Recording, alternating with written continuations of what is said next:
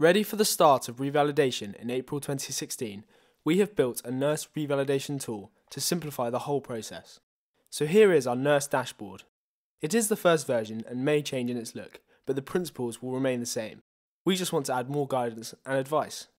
So the first thing to do when getting started with revalidation is to go ahead and record your working hours. So if you click on practice hours and then click add a new role, you'll be able to fill in all of your relevant details. If you're a member of a community that is also your employer, you can link to them, which will pre-populate the organisation detail forms. Once you have filled in this information, click save and we will work out how many hours you have done in this revalidation cycle.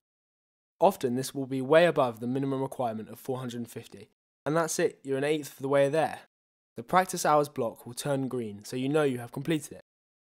Next, you should make sure you're using our free learning diary to keep your CPD up to date. And if you have an iPhone, download our app so you can record information offline and on the go. Once you have reached the 35 hours minimum, this block will also go green. Next, you will need to record your feedback entries, and this can be anything from a patient survey, a colleague survey, thank you note, and more.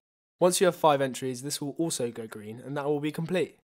With all of these, you can click download and it will pre-populate the actual NMC documents, so all of your revalidation documentation will be exactly as the NMC wants it. This will also be easily recognisable to your confirmer when they see your evidence. Next comes the slightly tricky part, with the reflective discussion and the confirmation. With the reflective discussion, you will just need to outline the details of the person you are having the discussion with, and then have the discussion about your reflective accounts with them. You can then type up the summary of the discussion into the form, and then download the form and print it off.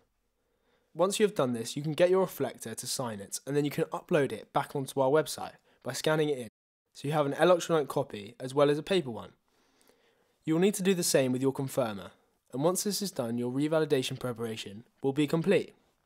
You can either leave this information online, or you can click on the pink box to download all of your forms in a pack so you can print it off or save it to your computer. With your revalidation evidence all sorted, you can then tick all the boxes on NMC Online with no worries that you are missing anything, and your revalidation will be complete.